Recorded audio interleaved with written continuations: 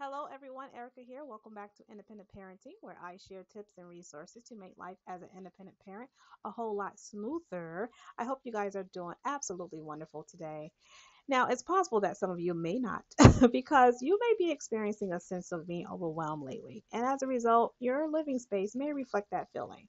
Clothes may be thrown around the home, your room and kids' room may be untidy, and dishes may be piling up in the sink for days. I totally get it. Trust me, I've been there. Cleaning whenever you feel unmotivated as a single parent can be a real challenge, so I truly understand your frustration. It can be difficult to gather up the energy to clean when you just don't feel up to it. But in today's video, I hope to inspire you to begin cleaning and organizing with a few tips that I hope will help. So let's get started. My first piece of advice for you would be to divide your cleaning task into smaller, more manageable parts. Tackle one area at a time rather than trying to clean the entire house at once. Trust me, you will want to do this in order to not go insane like this guy right here. Whenever you overcommit to a large task, the odds of you finishing are slim, and more than likely you will want to just give up. At least that's how I feel. Now, the next thing you want to do is prioritize high impact areas. Focus on areas that have the most impact on your daily life, like the kitchen, living room, bedrooms, and bathrooms. A tidy space in these areas can improve your overall mood, and that is what you want to happen, guys. So now that you have prioritized delegated areas, it's time to get everyone in the house involved to help. That's right, involve those kids. Assign age appropriate tasks and make it a fun game if you have to, because you know our kids don't like cleaning. This way, you won't have to deal with the unpleasant expressions that kids make when they don't want to clean up. And the kids also won't get caught with a shoe thrown at them for accidentally muttering something under their breath when they thought you weren't listening. So, guys, have that ever happened to you? Your kids are looking you straight in your eye and agreeing to what you're saying, but as soon as you turn around, or either they turn around, they're saying something under their breath, or you might catch them rolling their eyes. And God forbid if you do that, we pity the kids that do that actually, because it may end up with kids going to the hospital. We don't want to have to resort to those type of extremities, but yeah, let's just make sure we make it fun for the kids. So we don't have to jack up any kids.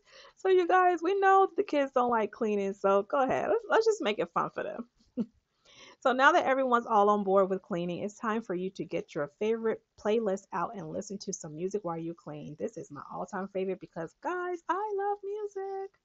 And I can't tell you how many times as a child I had to be awakened with music playing as a way to get me and my siblings up on Saturday mornings and prepared to clean the entire house. Whew, those days was crucial. But I have to admit that even though I couldn't stand getting out of bed, I did enjoy the music. It helped create a more pleasant atmosphere and make the task feel less of a grueling job. My mom and dad actually did a great job with making it fun for us and making the household fun, because there were many times where I would see my mom and dad dancing in the kitchen. My dad will pop my mom on the butt. She'll back it up a little bit.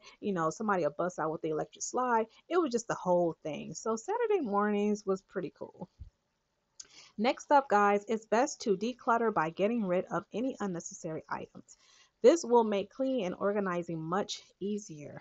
Oh, this is another favorite of mine as well. Just avoid cleaning or organizing things that you know you won't keep, right? It's more efficient to just remove old clothes, old toys, and furniture before starting the cleaning process. And if you're interested in redecorating and looking for free furniture, check out my ebook called Shop Like a Master for some helpful tips. I will leave the link in the description below. Now, my next tip for you guys would be to use the right cleaning products. You will want to find cleaning products that are both enjoyable and safe to use. This is very important, guys, especially for you out there who are very sensitive to harsh chemicals. And personally, I am very sensitive to harsh chemicals and strong fragrances. So I have to be very careful with the products that I use at home, as they just have awful side effects for me. And I really enjoy actually the scent of clean linen.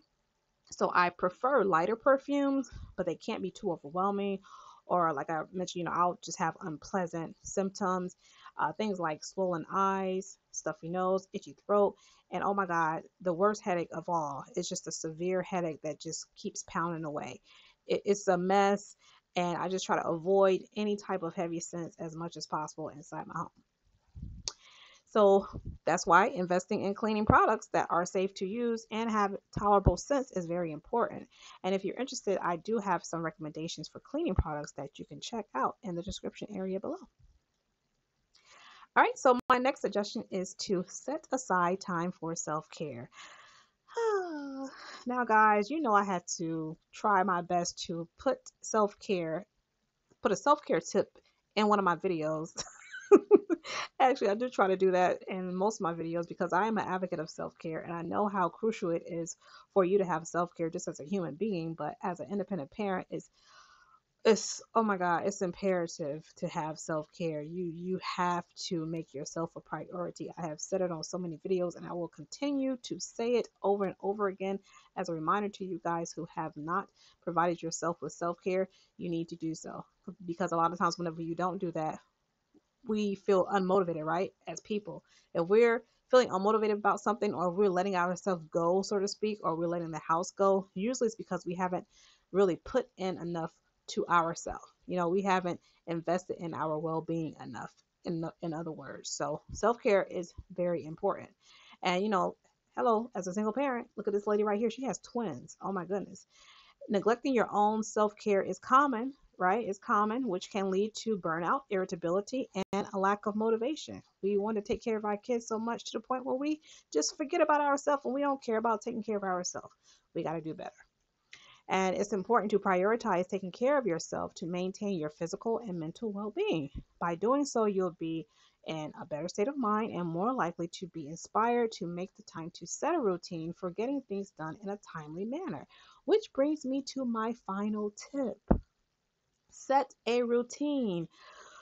Whew, I know this is probably a lot for you to swallow for anyone out there who is not used to setting a routine. You're very impulsive with your thinking and you just, do things off the rip. So maybe you're just not used to being in a routine, but I would definitely recommend to set a routine. It will help you to be accountable for things that you have to do. It will help you to become more disciplined so that you can prove to yourself that you are able to get in the habit of doing something so that you don't later have to do more than what you would have initially had done if you would have first set a routine. So, I do understand, it's okay to have off days. We all have them, but establishing a consistent cleaning schedule can prevent tasks from accumulating, making them less overwhelming, as what I was saying earlier. So, go ahead, guys, set a routine, please. And I know it can be tempting to just throw things to the side whenever you don't feel motivated to clean, but try your best to practice these tips so that your mood is lifted and it will save you time in the long run. It really will.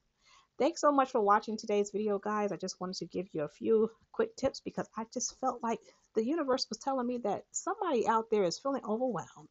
So I had to make this video for you guys, and I hope it was helpful. Come back for more tips to help you with come back for more tips to help with your independent parenting journey. Take care, guys. Bye.